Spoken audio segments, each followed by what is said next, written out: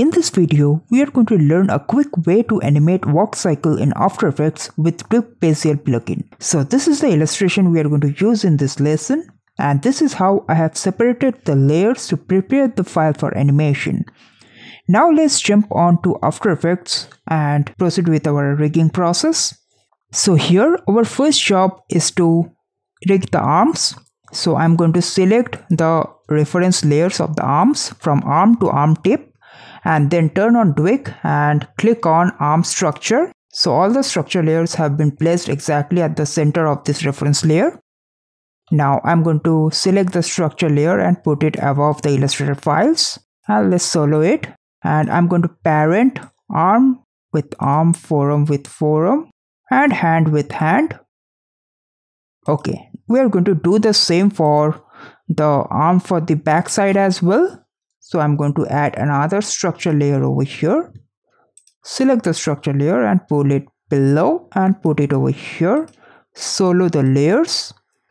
Parent arm with arm, forearm with forearm, and hand with hand. Now we are going to add structure layer for the leg, and for that I'm going to select the reference layer for the leg and click on leg structure. So all the structure layers are placed over here. So I'm going to select it and place it over leg 1 and solo the layers. So you can see that foot and foot toe tip and heel is not placed exactly at that point because we haven't added any reference for those layers.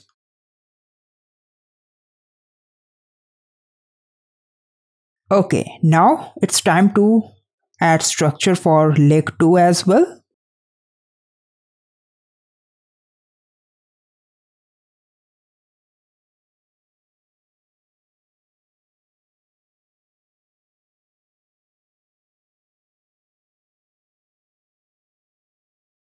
Now we are going to select the structure layers by clicking on select structure and come over here in links and constraints and click on auto rig. So this will rig all your legs and arms. So let's check out our rig. Now if this thing happens, then come over here in effects and controls and under IK click on reverse, tick the reverse.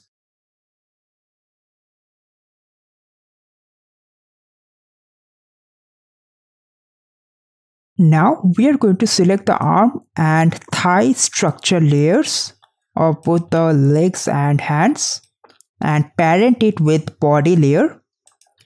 So I'm going to solo the body layer and select the pen behind tool and move the anchor point over here. And again I'm going to solo the head and move the anchor point and put it over here. And same with the neck. And I'm going to put the anchor point of the neck over here. So I'm going to parent neck with body, head with neck. Alright, so right now if we move the body, everything should move together. And also I'm going to select this slave 1 and parent it with arm structure layer 2. Now I'm going to select all the structure layers now and turn off the visibility and deselect thigh structure layers and turn on the shy and turn on this one to hide the layers. And let's shy out the background layer as well and also turn off the visibility of shadow layer. Okay, now we are all set for animation. So now I'm going to put a ruler over here at the ground. Okay, now I'm going to put position and rotation keyframe for the body and pull down the body. Let's give a rotation of -4. Yeah, -4 is okay. And slightly give a rotation of neck and head as well. Let's give it -3. Put keyframes and I'm going to select the foot controller and pull one forward and one backward.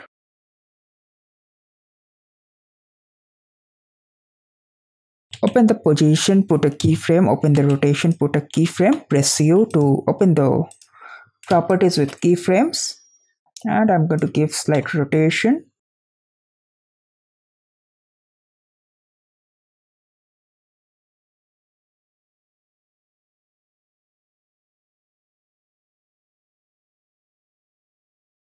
And then I'm going to pull this hand this side, and let's put keyframes on the position and rotation, and slightly give a rotation as well, and select this hand and put it this side,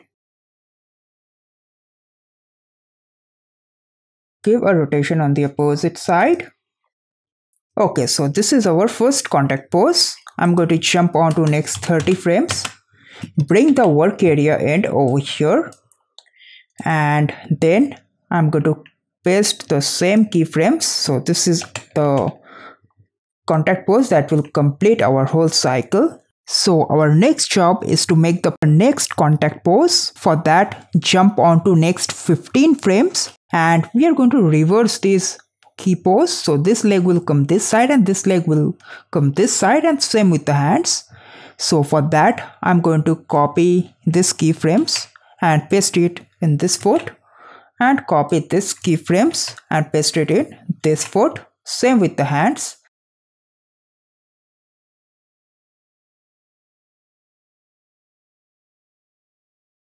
Also put the same keyframes on the head and the body, because the position of the head and the body will be almost same in the contact poses. So now we are going to jump on to next 8 frames, and here we are going to make the passing pose. So for that, I'm going to select foot 1 and just give it 0 degree of rotation and pull it down. And then I'm going to select the body layer and pull it up.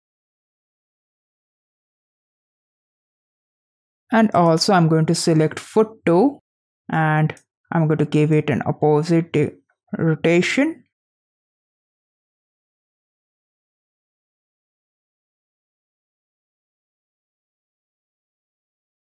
And give the rotation of the body 0. Same with head and neck as well. Give it 0 degree of rotation. And I'm going to select the hands and pull it down to give it a curved motion path. Alright. Okay, now we are going to make the next passing pose by jumping on to 8 and do the same. Copy the keyframes from body and copy this keyframe from head and neck. And then we are going to copy the position of this foot and paste it over here, and copy the position of this foot and paste it over here. And same with the hands as well. But while copying the keyframes, you have to keep in mind that sometimes this kind of things happens. This motion paths gets reversed, so you need to fix it up manually. So right now I'm going to jump on to next 3 frames, and then I'm going to select this foot and give it 0 degree of rotation at this position. And then we need to fix the foot a bit. Sometimes this weird motion happens. And at this point, I'm going to give it 0 degree of rotation and move it down, or a very slight rotation.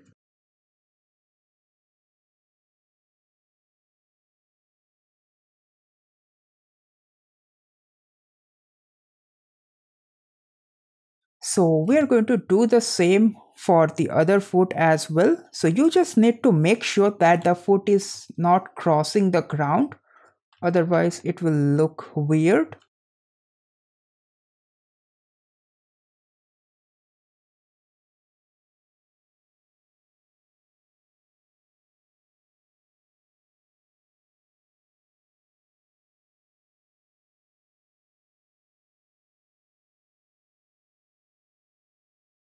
Okay, so now I'm going to select all the keyframes from this side and give it ease out. All the keyframes from this side, select and give it ease in, and the in between contact pose keyframes, let's deselect this one and give it ease.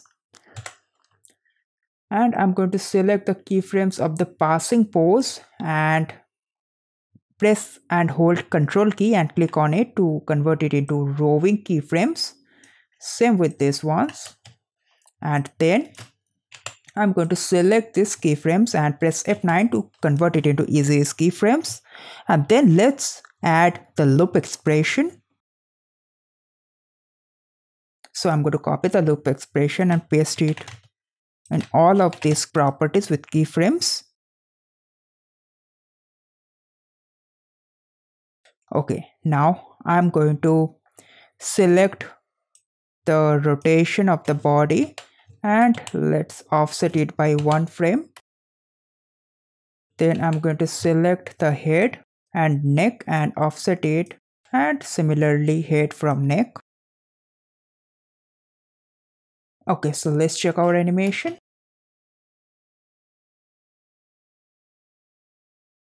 Alright, so we just need to do one more thing. Just select the passing poses and just pull it above a bit. Alright, so that is how you can animate a walk cycle in After Effects very quickly with the help of Duik Bassel plugin. So try it on your own and do let me know if you have any doubt regarding the lesson. So that is it for this lesson. If you liked it, then make sure to hit the like button. If you have any doubt regarding the lesson, make sure to comment down. I will be happy to help you out. And if you are here for the first time, make sure to subscribe the channel and hit the bell notification button to stay notified for all the future updates. Until then, goodbye.